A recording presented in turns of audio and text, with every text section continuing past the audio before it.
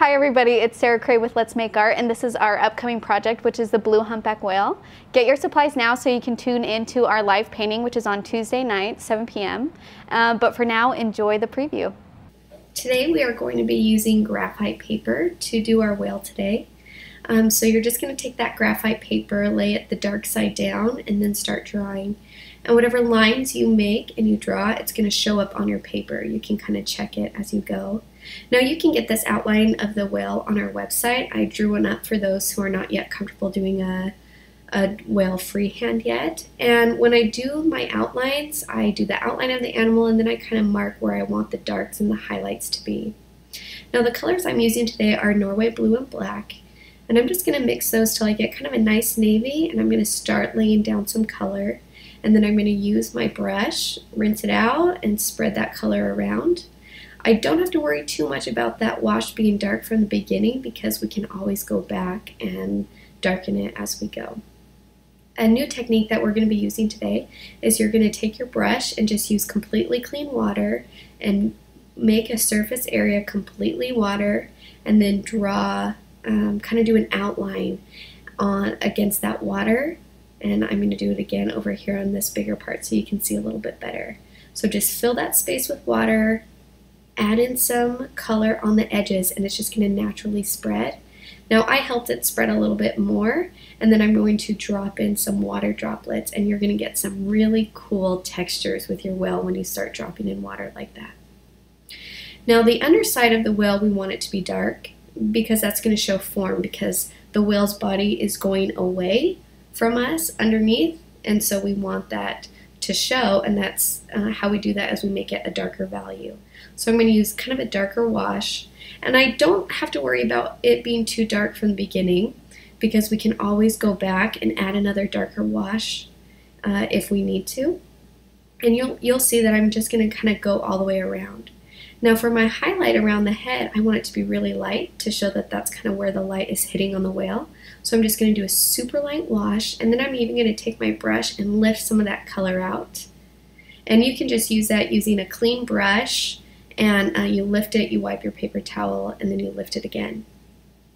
Now for the rest of this fin, I want it to be white, but I want there to be kind of the dark bumps on the edges, so I'm just going to spread water around and then go around the outline of it and just use like a dark navy to outline the rest of that fin for that whale. Now you're going to see I'm going to be going back and forth across this whale, and that's because you want to lay something down and then you want it to dry before you mess with it too much. So I'm going to be using the fin, going to the tail, going to the head. And that way it allows your washes to dry as you do it, so it's not just kind of a watery mess as you're making it. Now this back fin, I want it to show that it's behind the whale, so I'm going to add a little bit of shadow there at the top, and then that's going to make it clear that that fin is behind the whale's body. Now I'm going to start doing some detail work for the whale, and so I want to use my size 2 brush, which is a little bit smaller, and then that way I can go in and do the really nice detail work around the eyes. We want it to be dark around the eyes because that's going to show us that the eye is coming out of the head and it's not just a totally flat surface. And I'm going to add a little bit of shadow here on my fins to make it a little bit darker.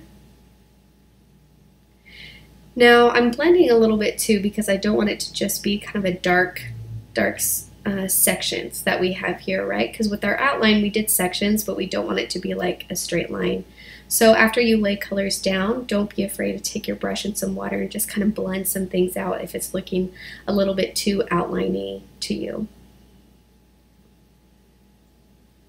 Now for the detail work that I'm doing here, I want to make sure that the washes underneath are completely dry, especially for these lines and these dots, because if it's not dry, it's going to bleed out and it's just going to spread, and we're going to lose that nice detail work that we want here.